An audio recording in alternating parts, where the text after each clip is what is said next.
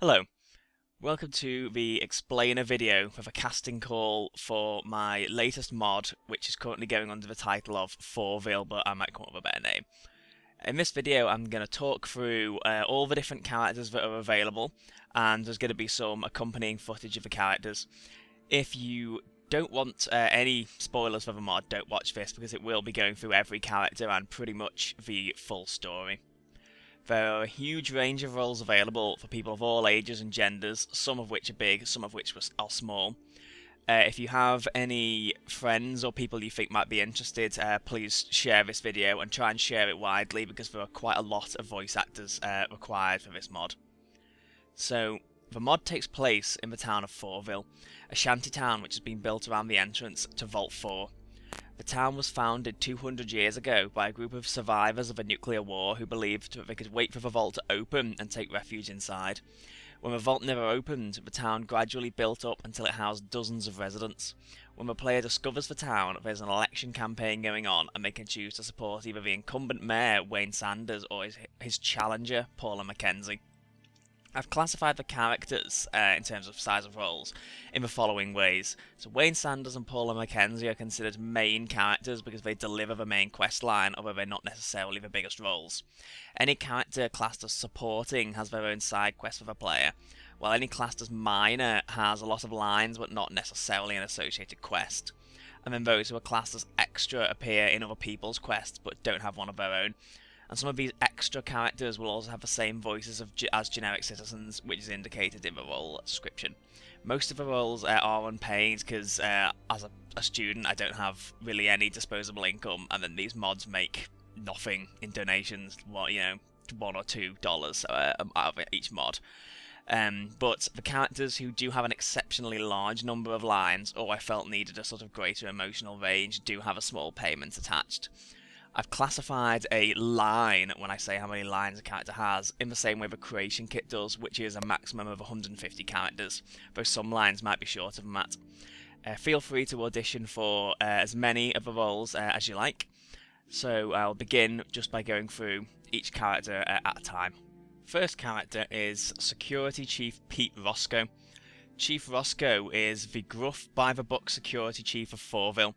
He's the first character the player will encounter when they arrive at the town, and he wants to vet them before allowing them access. Roscoe is hiding the secrets that he used to be in an army in the west, and that he was involved in a massacre there. He has come to the Commonwealth for a fresh start, believing he can atone. Roscoe has approximately 127 lines. Betty is a junk dealer in Fourville. She's nervous, constantly on edge, as though she has a dangerous secret which she feels is about to catch up with her. Betty's secret is that she is an escaped synth who is being pursued by her creators. She's taken refuge in Fourville. She will ask the player to collect holotapes left behind by the human Betty replaced, being a synthetic copy of the original Betty. Betty will later have her memory wiped and a new identity given to her, Joe, a confident, gruff wasteland trader with no memory of the player. So, voice actors for this role will have to provide voices for the current nervy synthetic Betty, the original human Betty who only appears in holotapes, and then Joe as well once her questline is complete. Betty has approximately 108 lines. Big Ears is a homeless resident of Fourville. He gets his name from the fact he always has his ear to the ground looking for gossip, and the fact that he has very large ears. He considers himself to be witty and charming salesman, but much of his tone is cheeky and bordering on rude. In exchange for a small fee, he'll provide the player with information about the other residents in the town. Big Ears has approximately 87 lines. The Father of the Four is the leader of a religious organisation which worships Vault 4 as their god, referred to as the Four. The cult believes that Vault 4 is a divine entity which watches over them and will one day open again to let them all inside. The Father of the Four is a classic charismatic religious preacher. He presents himself as a wise spiritual leader, but in reality he is deeply cynical. He does not believe in his own religion and manipulates his followers into looking after him. He sends the player into a trap, wanting to make a martyr out of them in order to strengthen his leadership in the church. The Father has approximately 97 lines. The tent guard stands guard at the monument to the first tent ever erected in Fourville. He will tell the player about the town's history and sell them souvenirs. Anyone auditioning for Tent Guard will also be auditioning for the role of Male 01, who will serve as one of several voices for the generic characters, which are Fourville residents, Fourville guards, members of the Church of the Four, Vault residents, Vault scientists, Vault guards, and a gun buyer. The Tent Guard has approximately 25 lines, and there are then 116 generic resident lines. June Waters is the irritable secretary to Mayor Wayne Sanders.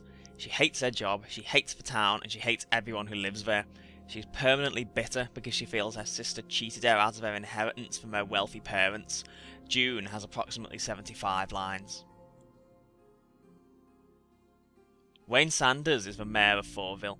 Almost naively happy and optimistic, Wayne Sanders won the mayoralty of Fourville 4 years ago by promising to do everything he could to find a way to open the vault. He is a sincere believer that one day Vault 4 will open. Sanders is not especially concerned with policy and believes that so long as everyone is happy and friendly to one another, then Fourville will basically be fine. Sanders has approximately 215 lines. Hely-Hutchinson is an eccentric inventor who believes he is descended from an ancient Irish peerage. He is a complete and total fool who's used to having been given everything he wants out of life, and whose total unearned confidence and inability to listen to warnings eventually leads to his downfall. Oh damn it, so I was reading a description of somebody totally different. Never mind, it still fits with this character. He should have a posh, pompous English accent. Hely-Hutchinson has approximately 65 lines. Malcolm Longbottom runs the Fourville Museum. He is fascinated by anything pre-war. When the player meets him, he's trying to get an old holotape game to work. He's very enthusiastic about his work. He loves to study history, but more importantly, he loves to teach people about history. Malcolm has approximately 47 lines. Deputy Sanders is the daughter of Mayor Wayne Sanders. Like her father, she is kind-hearted to the point of naivety. She only got the Deputy Security Chief job because of her father. Security Chief Roscoe considers her to be so inept he has permanently assigned her to desk duty where she collects bounties. Sanders speaks with an affected southern accent because she thinks it makes her sound more like a sheriff. Sanders will offer the player bounties before eventually asking the player if she can come along on one of them because the target killed her mother. After killing the raider who killed her mother, Sanders will become more quiet and introspective. Sanders has approximately 54 lines.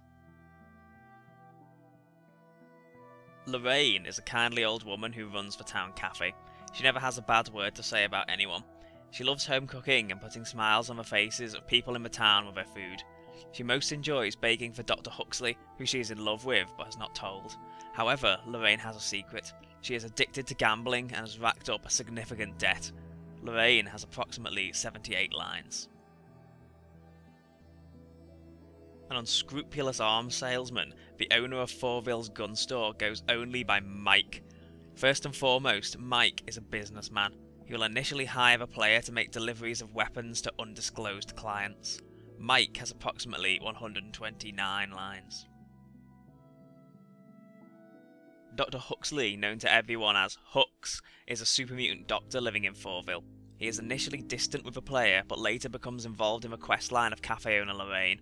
When Lorraine is kidnapped, Hux will offer to help the player find her, and will later reveal that he is in love with her. He also has a brother who is a super mutant, and he has made it his life's work to cure him. Later in the mod, he will enlist the player's help. He should have a very deep voice. Huxley has approximately 231 lines. Rusty is the bartender at the Fourville bar. He is shy, has no self-esteem and no friends because he is relentlessly bullied by the town loan shark, Nelson. Rusty has approximately 56 lines. Nelson is a loan shark who runs a gambling game from a Fourville bar. He is completely ruthless, cruel, greedy, and has no redeeming qualities at all. He's always looking to manipulate people into parting with their money. He will pretend to be innocent and friendly to draw people in. Nelson has approximately 65 lines. Ms. McKenzie is challenging the incumbent mayor, Wayne Sanders, in the election.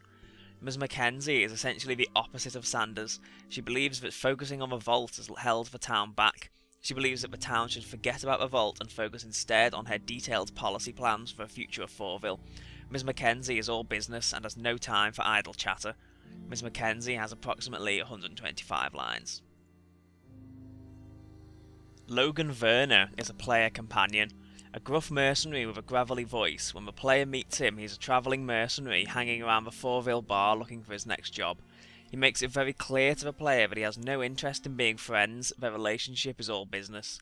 Logan is a gruff mercenary character who is initially not very talkative, however he does have a humorous side. He will occasionally comment on the player's actions and choices, as well as elements of the story or gameplay which are confusing or don't make sense.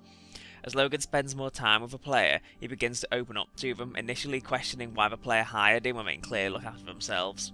As time goes on, he becomes friendlier and tells the player more of his backstory. He eventually reveals when he was younger, he faked his own death to get away from gambling debts, leaving his elderly mother to look after herself. When he learns his mother is on her deathbed, he asks the player to take him to see her. Logan has approximately 362 lines. Chuck Moon is one of Fourville's labourers. He spends his time digging in the walls in order to excavate more space to expand the town. He's the lowest of Fourville citizens and lives in a tiny, cramped metal shack.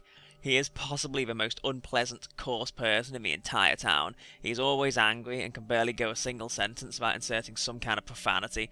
He's also incredibly selfish and greedy. It's best to assume that Chuck is always angry.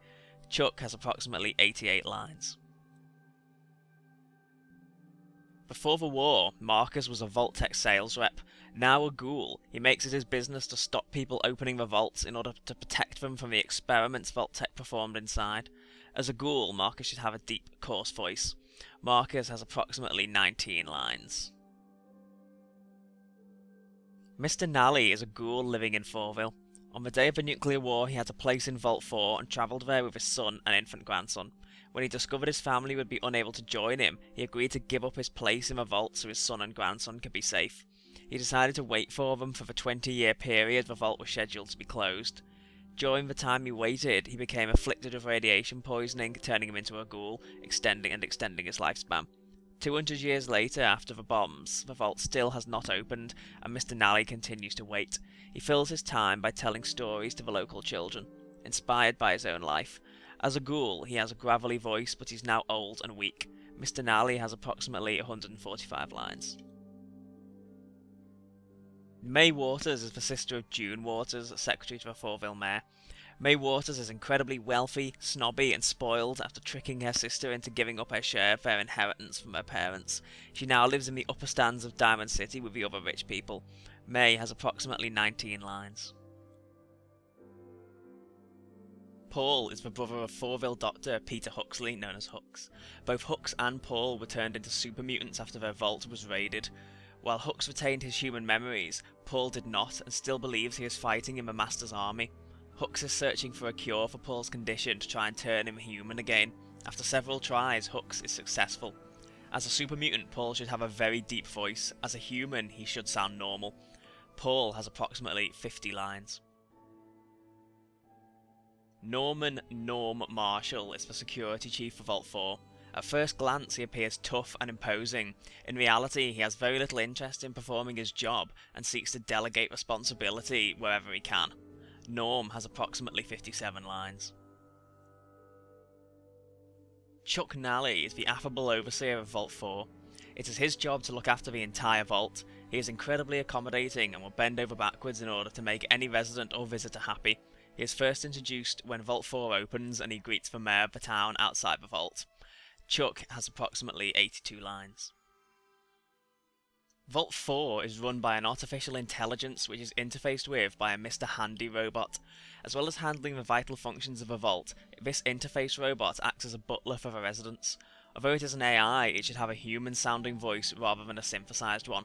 The AI has approximately 94 lines. Workshop Willie is the vault's handyman. He spends most of his time in his workshop tinkering with bits of junk. He is content with his life and always upbeat and cheerful. He will task the player with repairing the old overseer's terminal. He is involved in the storyline of eccentric Fourville resident Nigel Hely-Hutchinson, who tasks him with locating the parts to fix his plane. Willie has approximately 62 lines. Constantine Campbell is a resident of Vault 4. All the other residents think he's crazy because he repeatedly makes claims that nothing in Vault 4 is real, himself included. He is intense and insistent that the player believe him. Campbell has approximately 39 lines. Sir David Tilly VIII is the last of a long line of wealthy individuals who have occupied the luxury suite of Vault 4. David is obsessed with Shakespeare and regularly and without context quotes from his plays. He sends the player out to find a copy of his sonnets so that he may be preserved for all of time. David has approximately 45 lines. Susie Malone is a resident of Vault 4. Unlike the other residents, Susie does not want to integrate into the town which has been built up outside the vault. Depending on which branch of the main story the player chooses, Susie can be recruited to help the player close the vault. However, she is arrested by security and held in a cell before she can complete her task. Susie is initially outspoken and irritable. After her time in the cell, she becomes docile and passive. Susie has approximately 41 lines. Vincent Long is a resident of Vault 4. He has an almost childlike fascination with the world outside the vault and the treasures it holds. He sends the player on a series of quests where they must find treasure in a random location. Vincent has approximately 65 lines. Bobby Wicked is Vault 4's hairdresser, but he thinks of himself as better than that. He thinks of himself as a bit of a cool dude, a gangster, a wise guy. He always behaves as though he is hiding something. He will recruit the player to find a friend of his, a mercenary who has been hired to recover a computer code from a ghoul-infested factory. In reality, Bobby has no interest in Duke, his friend, and wants the source code for himself. Wicked has approximately 46 lines. Jack and John Shilcock are identical twin brothers. Together, the brothers are the teachers of a vault school. They are always found together and take part in each other's dialogue. They are quick talkers and often finish each other's sentences. They will ask the player to recover educational materials for the school and will occasionally teach classes. Jack has approximately 59 lines, while John has approximately 55. Ms. Hassenbuehler is a resident of Vault 4 who is madly and inexplicably in love with Fourville's bartender, Rusty. Regardless of a player's sex, when they first speak to Hassenbuehler, she will attempt to flirt with them before revealing her love for Rusty. Hassenbuehler has approximately 44 lines. Sam Page is Vault 4's chef. He is most famous for his Tato omelette.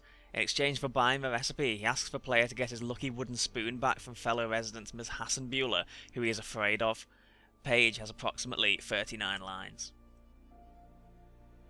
Quinn is a mysterious resident of Vault 4 who lives alone in a locked, dirty room. None of the other residents acknowledge his existence. The player first discovers Quinn when another Vault resident, Constantine Campbell, tells the player the entire vault is a simulation and Quinn's room contains the control room.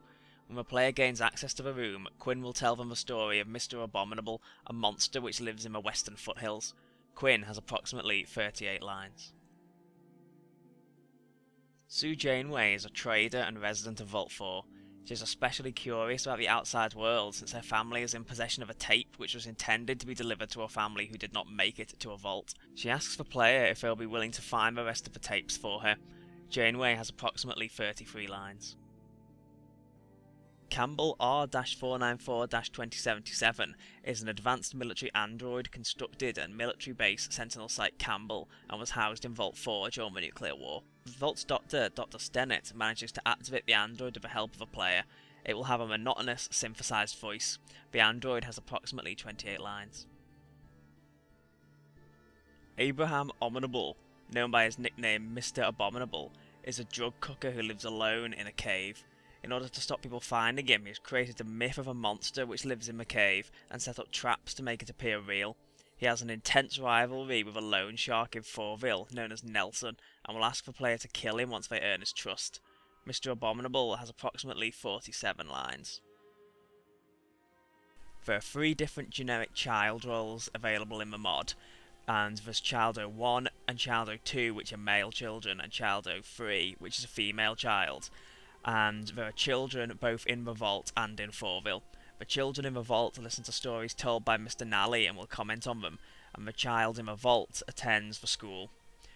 Child 01 has approximately 27 lines. Childo 2 has approximately 28 lines, while Childo 3 has approximately 24 lines. Dave is one of Fourville's labourers. The labourers are the lowest in Fourville society, spending all their time excavating a cave so the town can expand. As such, they are bitter, unsociable, and usually aggressive and selfish. Dave only has one line, and this role will also be the role of the generic male voice 08. The Diamond City security officer walks in on the player robbing the strong room. If a player is in a disguise, then the security officer will speak to them. If not, he attacks straight away. There are approximately 10 Diamond City security guard lines, and if you audition for this role, you'll also be auditioning for the voice of generic males 04. Digits is one of a group of mercenaries hired to break into a factory and steal a computer code. Digits is the group's technological expert and mostly accesses computers. If you're auditioning for this, then you'll also be auditioning for one of the 8 generic female roles. Digits has 7 lines, and there are approximately 116 generic resident lines. Dorothy Werner is the mother of potential companion Logan Werner. She believes that Logan was killed in a fire in their home when he was 18. Now, when she is on her deathbed, he finally returns to share her final moments with her. She is very weak by the time Logan finally gets to her. Her voice should be weak and croaky. Dorothy has 8 lines. Duke is a mercenary hired by an unknown client to track down the Watt source code for Vault 4's AI. When the player meets him, he is trapped by feral ghouls inside a factory. Duke has approximately 52 lines. If you're auditioning for this, you'll also be auditioning for the generic male voices. The followers of the Four are part of a cult which worships Vault 4. This particular follower has taken a bribe from an unknown ghoul to spread lies about the incumbent mayor Wayne Sanders to sabotage his election campaign. If you're auditioning for this role, you'll also be auditioning for generic males 03. This Fourville security guard appears during the side quest of cafe owner Lorraine. Lorraine has gone missing and the player was the last person to see her before they disappeared. The guard interrogates the player, and if their answers are not sufficient, they'll stop the player leaving the town. The guard has approximately 29 lines, and if you're auditioning for this, you'll also be auditioning for the generic male voice 07. Mr. McDonald is an aging gangster to whom player companion Logan Werner owes a significant amount of money. Logan has gone into hiding, but Mr. McDonald uses the fact that Logan's mother is dying to draw him out. He confronts Logan at his mother's bedside. Mr. McDonald has approximately 14 lines. Judith is a scavenger whose friend has been infected with a forced evolutionary virus. She is working on a cure but has little technical expertise. She doesn't have much patience when the player bothers them. Judith shares her voice with one of the 8 generic characters, and this role will comprise Fourville residents, Fourville guards, members of the Church of the Four, Vault residents, Vault scientists, Vault guards, and a gun buyer. Judith has 20 lines for approximately 116 generic resident lines. Laura Stennett is the daughter of a Vault's doctor, Christine Stennett. Her mother wants her to become a scientist when she grows up, but Laura wants to work with a Vault's handyman, Workshop Willie.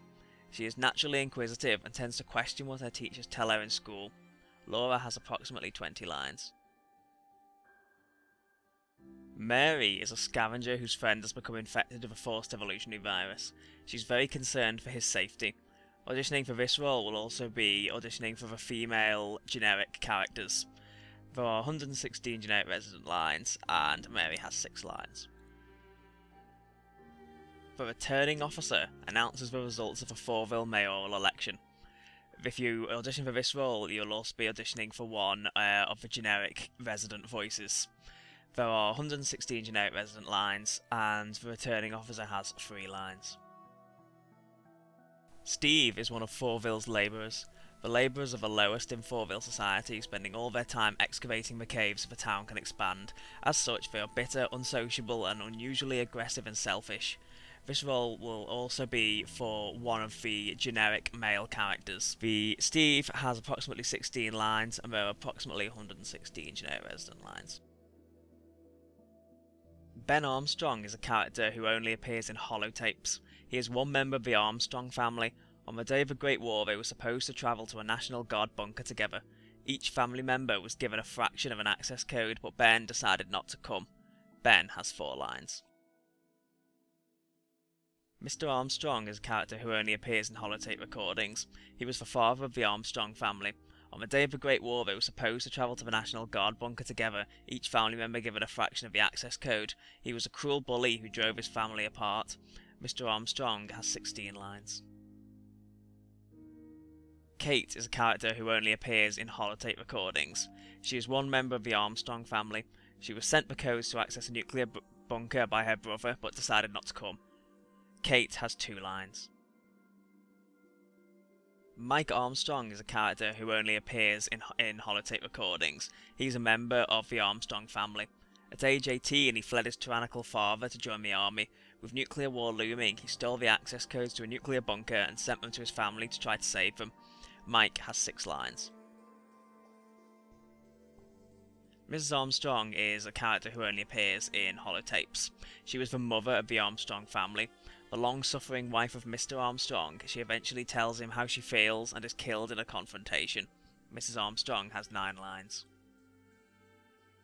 Frank Howard is a character who only appears in holotape recordings. He was an employee at Real Patriot Games Studios. He uncovered the existence of a Chinese spy working at the company and has taken the information to company CEO, Mr. Wu.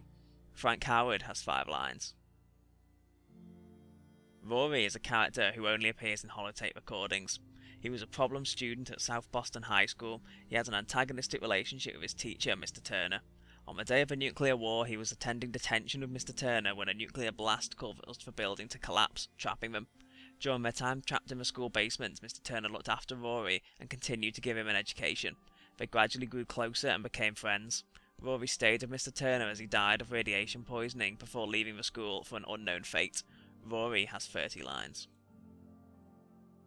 Mr. Turner is a character who only appears in holotape recordings. He was a teacher at South Boston High School. Although he had a bad temper, he genuinely cared about his students and wanted to help them as best he could. On the day of the nuclear war, he was holding detention for a problem student, Rory. A nuclear bomb caused the classroom to collapse, trapping them in the basement. Mr. Turner tried to protect Rory from the realities of a new world by holding up in the school and going on supply runs while keeping Rory busy with school books. Although they start off hating each other, after a long time in the school basement they become friends. Mr. Turner slowly succumbs to radiation poisoning, but only after preparing Rory for a life on his own. Mr. Turner has 38 lines. Mr. Wu is a character who only appears in holotape recordings. He was the founder and CEO of Real Patriot Games. The company was actually a front for Mr. Wu's role as a Chinese spy. One of the company's employees, Frank Howard, comes to Mr. Wu telling him he has evidence of a Chinese spy working in the company. However, he does not suspect Mr. Wu. Mr. Wu has 4 lines. Females 1, 2, 4 and 6 are auditions for only one of the 8 generic female roles. These roles will comprise several generic characters: Fourville residents, Fourville guards, members of the Church of the Four, Vault residents, Vault scientists, Vault guards and a gun buyer. There are approximately 116 generic resident lines. And so that's it, that's all the roles available for Fourville.